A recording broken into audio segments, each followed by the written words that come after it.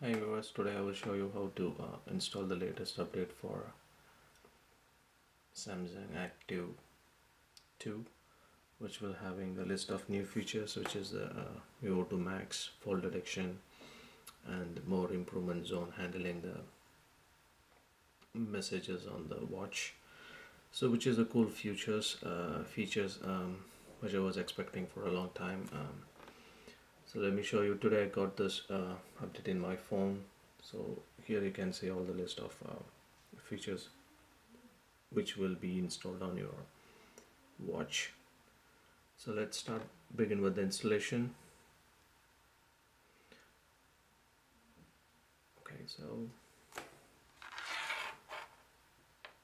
my watch is getting updated here.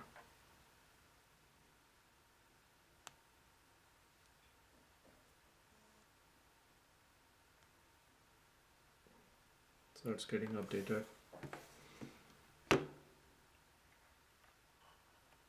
The installation has started in the watch. Once it is finished, I'll show you what are the new features and how the VO2 Max and fall detection is working. Okay, installation completed. I can see a new app here, which is Samsung Health Monitor. Let's open that. Okay, it's saying to record an ECG to monitor heart, you need to download a Samsung Health Monitor on the phone. Okay, just tap on the download, then you will see the app to be installed on your phone. Just install it. Let's see what's happening. Okay, let's close, go back and open. Okay, let's open the app. Okay, let's connect to the watch. Continue. Okay, it's asking a lot of permissions here. So what I would say is, so it's asking permission to use electrocardiogram. You can allow individually, or you can provide access to all. Okay, so it's asking to create the profile. Let's create the profile and continue. Okay, so I have created the profile. So it's saying get started. So it has a couple of options here. So just give the informations about what the app does. So just give next, next, next.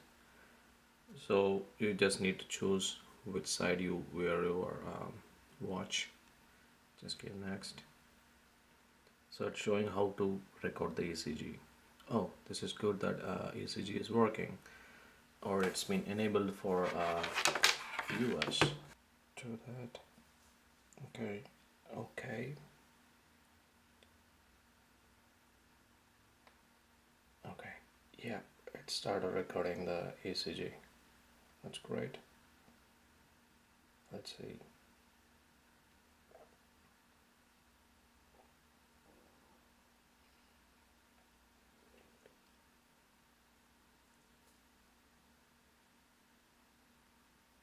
Okay, so I think I moved my finger.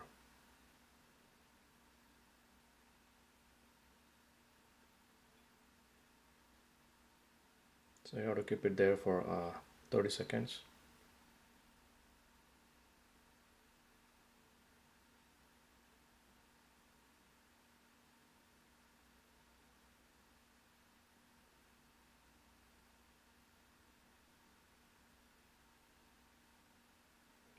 Okay,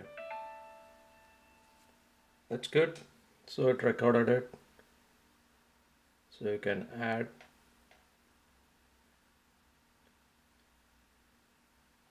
None. So whatever you want, you just choose it and add it. Let's see it on the phone. Okay, so it shows on your phone, and it shows what is it. So it shows it does not show any atrial fibrillation, so which is good, I think. So for fault detection, you just go to the SOS, make the fault detection on. So you can choose to whom you want to call. Make SOS call. If you make it enabled, so it will show which person you want to call them. So the person name you can choose from your contact list or anything. So that will do the SOS call if Galaxy Watch detects you just fall down. So that's a cool feature. Okay, so the update says that it has a VO2 oxygen, blood oxygen monitoring, but it's supposed to be shown up here, but I don't see it anything on the Samsung's Health app. But I don't know.